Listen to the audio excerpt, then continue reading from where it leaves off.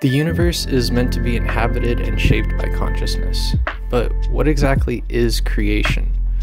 What are the processes involved behind the act of something coming into existence? Well, these topics are sometimes largely philosophical and require collaborative non-bias to extrapolate a common theme that's agreed upon. Thus, it's not a surprise these fields get pushed into this term pseudoscience, seen by many as unworthy for further debate.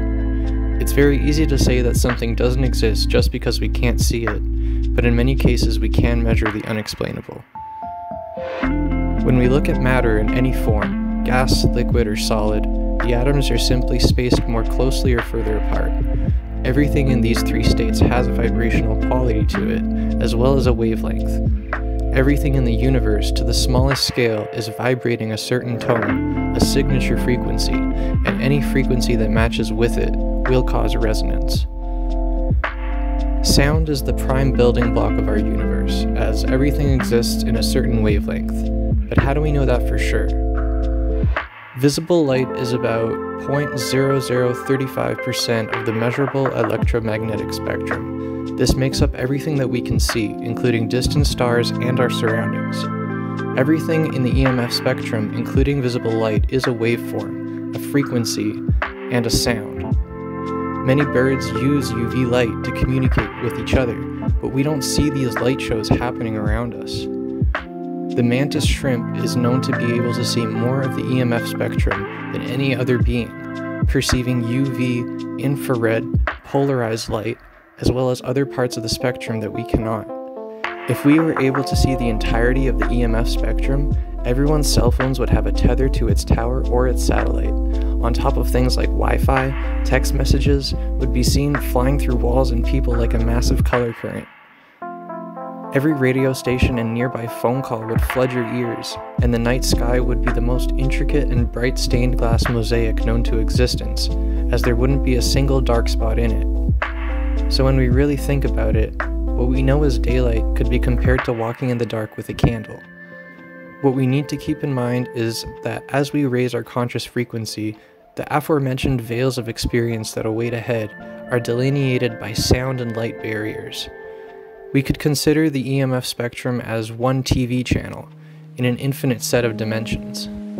The laws we make as we observe them are relative to our realm, but things would be much different if our perception were to switch from the particle experience to antiparticle, or even a state of pre-matter. All of these states of the universe are continual, as we are the ones navigating through them.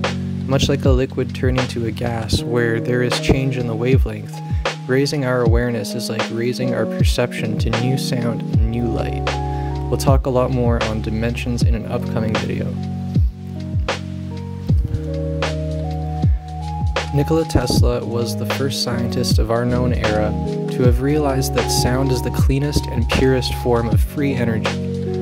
And while whether his attempt to harness the energy of the Earth's continual frequency worked or not is up for debate, his famous quote, "The Earth rings like a bell," is speaking of what we now know as the Schumann resonance.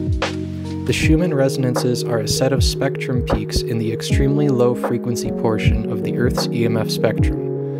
These are global electromagnetic resonances generated and excited by lightning discharges globally between the Earth's surface and the ionosphere. Since Tesla's time, many scientists have uncovered incredible things within the studies of sound and frequency. The infamous Baxter effect, as observed by Cleve Baxter, a former interrogation specialist for the CIA, was brought to light through a series of experiments in which Baxter wired a polygraph to a plant, producing stunning results. He observed that after introducing negative actions to the plant, such as burning or cutting it, the plant would seemingly freak out on the polygraph charts every time this action was simply thought of again, and this reaction from the plant repeated consistently. This experiment continued to work through a concrete wall as well. This tells us two things. One is that plants do have some measure of consciousness to them, as we know plants communicate with each other, and to assume that it's simply mechanical and chemical is the easy path, just like assuming our souls don't exist beyond our bodies just because we can't take a polygraph or a camera with us. The second thing that we can gain from the Baxter effect is that thoughts are waveforms too, and thoughts affect reality just as much as sound does. Dr. Masaru Emoto provides us with stunning thought experiments many of us might have tried out in our own elementary school science fairs. He observed that when inflicting negative and positive thoughts onto separate containers of water and freezing them, the patterns in the ice crystals are harmonic in the positively treated container and chaotic and messy in the negatively treated ice. Many other experiments were done around water being able to store vibrational memory, but what's similar here to grade school is harmony and disharmony. Some of you might have done or seen someone do this, but when we elicit continual harmonic or disharmonic frequencies onto two plants that receive equal treatment, their growth is still affected by the frequencies or music we saturate them in. Sound manipulates reality, and the degrees in which something is affecting us might be greater than we can perceive. On the notion of music, it is important to separate lyric from rhythm. If either is disharmonic or harmonic, these affect us energetically as well, beyond just the water we're made out of vibrating along with it.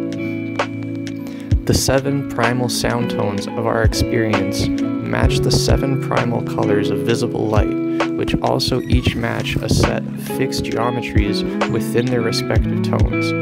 We know these in music as A, B, C, D, E, F, and G. We'll talk more about these connections in a later video. Using sound, we can already do wondrous things quite casually. Acoustic levitation is often used in advertisement to lift smaller objects, but the concept isn't new to us as Tibetan monks use this technique to move larger objects, and quite infamously, Michael Tellinger, a South African archaeologist, provides us with stunning evidence of acoustic levitation being used to build the pyramids themselves, as well as gold mining occurring in the South African region using this technology. But we'll have an entire video dedicated to that later. Acoustic levitation is a method for suspending matter in air against gravity using acoustic radiation pressure from high-intensity sound waves coming from multiple angles. Coral Castle in Florida is also suspected to have been built with acoustic levitation, as the massive modern megalithic site was entirely built by one person.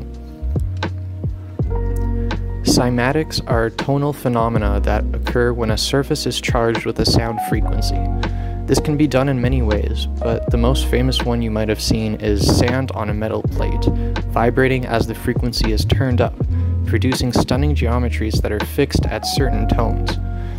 This experiment is repeatable, producing the same geometries at the same fixed frequencies. These shapes aren't random. They come from the background templates of our universe upon which sound manifests form as we know it. The last concept we'll discuss in this video is called morphic resonance. Developed by Dr. Rupert Sheldrake, the concept of morphic resonance is a new interpretation of memory storage in the brain and biological inheritance. It teaches that memory isn't stored as material traces inside brains, which are more like TV receivers than video recorders, tuning into influences from the past. And biological inheritance isn't entirely dependent on genes or modifications of the gene. Much of it depends on morphic resonance from previous members of the species. Morphic resonance is a connection across time from the past to the present. And it's a process that occurs between organized patterns of activity on the basis of similarity. What it means, in effect, is that each species has a kind of collective memory. So every giraffe tunes in by morphic resonance to the form and to the behavior of previous giraffes. Every crystal, as it crystallizes, tunes in to the way that previous crystals of the same chemical crystallized in the past. So there's a kind of memory given by morphic resonance in all kinds of things.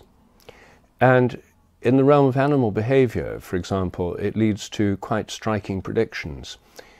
If rats learn a new trick here in London, then rats all around the world should be able to learn the same trick quicker, just because the rats have learned it here.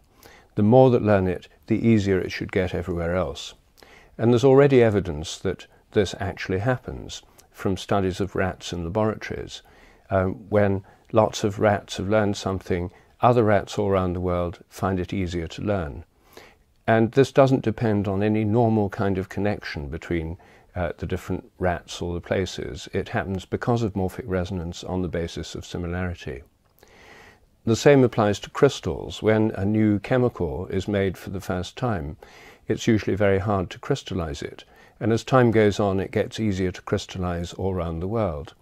And I think the reason for this is that morphic resonance connects up the crystals so they tune into a kind of collective memory. So morphic resonance works through morphic fields, the organizing fields of chemicals and biological systems. And the word morphic comes from the Greek word for form.